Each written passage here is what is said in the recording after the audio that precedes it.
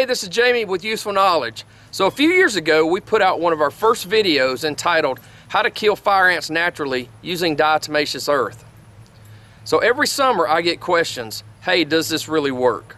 So this summer we decided to do a true study to find out if diatomaceous earth really kills fire ant mounds. So what we did, we took 5 acres, we found 31 ant mounds, and we treated each ant mound with diatomaceous earth. So stay tuned, we're going to show you exactly what we did, and we're going to show you the results. Okay, what we're going to use for this ant study is Red Lake diatomaceous earth. This is the same stuff you can get at most co-ops and farm stores. And I've got some flags, and what we're going to do with each flag, we're going to put a number for the ant bed. And then that way we can go back in a week and we can see what's going on with that ant bed, if it's dead or if it's not dead. Hey Pearl, you realize you're sitting right next to 2 big ant beds, right? So there's a huge ant bed here. And there's an ant bed here. It's a little bit smaller. Still thousands of ants, fire ants, in each one of these beds. And there's another one right down from these 2. We're going to kill them all. Okay, for each one of these fire ant mounds, we're going to disturb it. Then we're going to put diatomaceous earth on it, and we're going to number it so that we know how many we have out here so we can do a good study.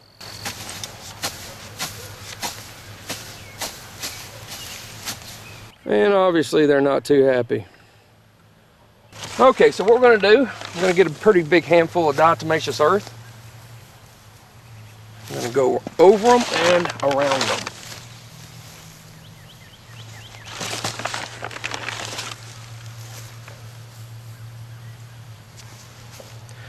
Okay, so what I did here, I put it on top of the mound after I disturbed it and around the mound. The main reason I put it around the mound is so they will not forage for food. Okay, we're going to mark this number 1. This is mound number 7. As you can see right there, we just put the diatomaceous earth on there and they are not happy at all. Okay, we'll come back in a week and see what it looks like. Okay, this is number 13.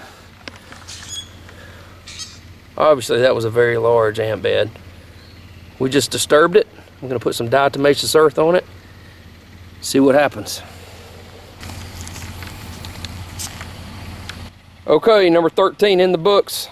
We're going to come back later, see what happens to number 13. This was a very large ant mound. Probably took 5 good handfuls of diatomaceous earth.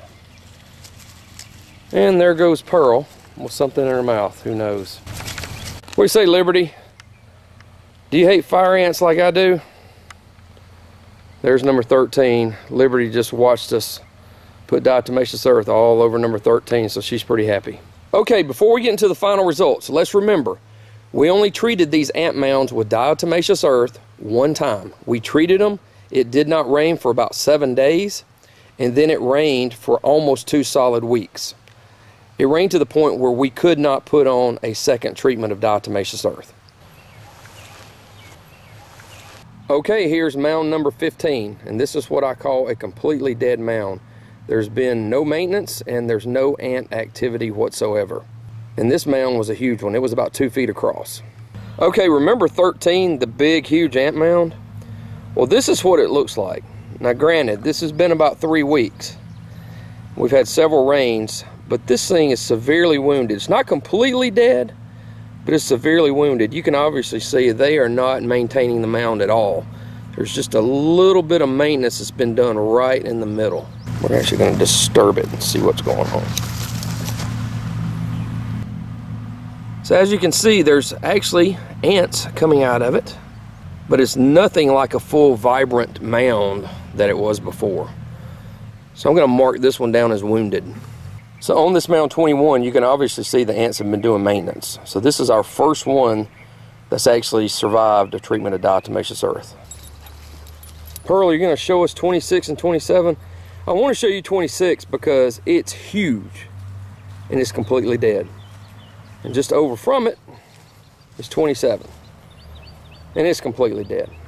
Okay, final results. The actual number of dead ant mounds were 19 out of 31, or 61.29%. The actual number of wounded ant mounds and those are the ones that will probably be dead in the next week or two, are 10 out of 31, or 32.26%.